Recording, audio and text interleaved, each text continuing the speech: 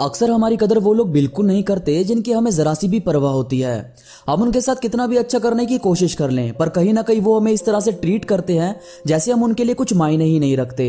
जैसे हमें तो वो बोल देंगे कि मैं बिजी हूं या अभी बात नहीं कर सकता, या काफी रूड होकर रिप्लाई देंगे। वहीं वो अपने पसंदीदा लोगों के साथ हंस हंस कर बात कर रहे होते हैं, कहीं भी घूमने जा रहे होते हैं।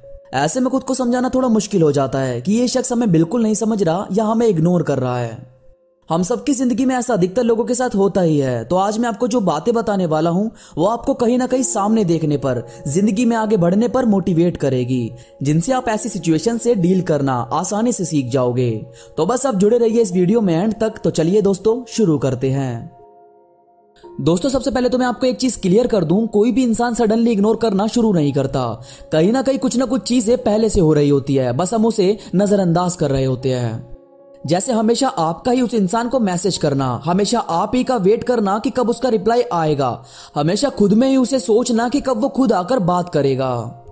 तो ये जो एक तरफा चीजें हो रही होती है, यही कहीं ना कहीं हमें बता रही होती है कि सामने वाला हम में ज्यादा इंटरेस्टेड नहीं है। पर बावजूद इसके हम अपनी उम्मीदें बढ़ा लेते हैं, जिससे हमें और ज्यादा तकलीफ होने लगती है।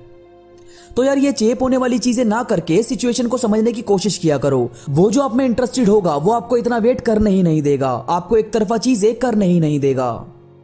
और यार सामने से डायरेक्ट पूछने की कोशिश किया करो, सामने से चीजें बोला करो कि क्या प्रॉब्लम है। जब आप फेस टू फेस ये सब चीजें क्लियर करने की कोशिश करोगे तो आपको सच जानने को मिलेगा। उसके फेस के हाव भाव से, उसकी बातों से आपको बहुत सारी चीजें क्लियर होने लगेगी। डायरेक्ट बोला करो कि मैं ये फील कर रहा हूं, तू बता इस तरह इग्नोर क्यों कर रहा है या क्यों कर रही है, या क्या चीजें हैं मन में जो इस तरह से बिहेव चेंज हुआ। जब आप ये सब चीजें सामने से पूछोगे तो सामने वाला ऑटोमेटिकली बोलने लगेगा कि यार मैं बिजी रहता हूं या इतना मत सोचा कर। इससे आपको खुद ही अंदाजा लग जाएगा कि सामने वाला पर्सन आपके लिए वो फील नहीं करता जो आप फील करते हो। और हो सकता है कि आप दोनों में बात होते होते उसको आपकी कोई बात बुरी लगी हो, जिस वजह से वो आपको इग्नोर कर रहा हो। तो ये चीजें भी फेस टू फेस क्लियर हो जाएगी। किसी से भी हद से ज्यादा अटैच होने से पहले ये मन में बैठा कर रखा करो कि अगर इस शख्स से मेरी कभी बात बंद हुई भी तो भी मैं रोते रोते जिंदगी नहीं बिताऊंगा। बात बहुत छोटी है पर हिम्मत बहुत देती है। जब आप खुद से ये बात सीरियस होकर बोलते हो तो आपका माइंड आपको ऐसी सिचुएशन से लड़ने की ताकत देता है।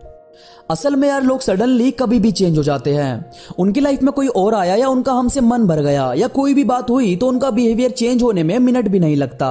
और ऐसे में जिस पर्सन की हद से ज्यादा अटैचमेंट होती है वो बंदा टूट जाता है। तो प्लीज ये खुद को खोने वाली हरकत ना करके टेम्परेरी चीजों को भाव देना बंद कर दो। मतलब ऐसे लोग जो वक्त के साथ अपना बिहेवियर चेंज कर देते हैं, उनके लिए आंसू बहाना छोड़ दो। ये सब चीजें हमारे माइंड पर बेकार का प्रेशर डालती है, फिर ना तो हम कुछ रह पाते हैं और ना ही वो चीजें कर पाते हैं जो हमें कामयाबी दिलवाएगी। और यार जब भी आपको लगने लगे कि ये शख्स इग्नोर कर रहा है, मतलब आपने सब बातें कर ली, सब कुछ जान लिया उससे, कुछ भी बात नहीं है और उसके बाद भी इग्नोर कर रहा है, तो अब आपको भी थोड़ा स्पेस तो बनाना होगा। हर टाइम अवेलेबल रहने से सामने वाला यही सोचता है कि ये तो मेरे लिए पागल है, जबकि ऐसा कुछ नहीं करना। आपका खुद का भी एक एटीट्यूड होना चाहिए, आपकी खुद की भी सेल्फ रिस्पेक्ट होनी चाहिए, जिसके ऊपर अगर कुछ चीजें होने लगे तो आप उन चीजों को ही खत्म कर दो ताकि आपकी इज्जत बनी रहे। ऐसे में आपको उनसे हल्की हल्की दूरी बनानी शुरू करनी होगी। अपने आप को अपनी पसंदीदा चीजों में बिजी रखना होगा। बात करनी होगी उन लोगों से जो आपसे प्यार करते हैं, जो चाहते हैं आपके साथ रहना, जो आपको बोलते हैं कि मैं आपका दोस्त बनना चाहता हूं या चाहती हूं, या आपसे बात करके अच्छा लगता है। ऐसे लोगों से बात करके हमें खुद ही अच्छा लगने लगता है, हम खुद ही एक पॉजिटिव लाइफ जीना शुरू कर देते हैं। तो दोस्तों आई होप आज की वीडियो से आपको कुछ अच्छा, कुछ नया सीखने को मिला होगा। आपको आज की वीडियो पसंद आई होगी। ऐसे ही बेहतरीन वीडियोस के लिए जुड़े रहिए मेरे चैनल से। इसके साथ ही हमसे इंस्टाग्राम पर जुड़ना कभी भी ना भूलें। इंस्टाग्राम का लिंक आपको डिस्क्रिप्शन में मिल जाएगा। तो अभी के लिए बस इतना ही। मैं मिलूंगा आपसे नई वीडियो के साथ, तब तक के लिए धन्यवाद।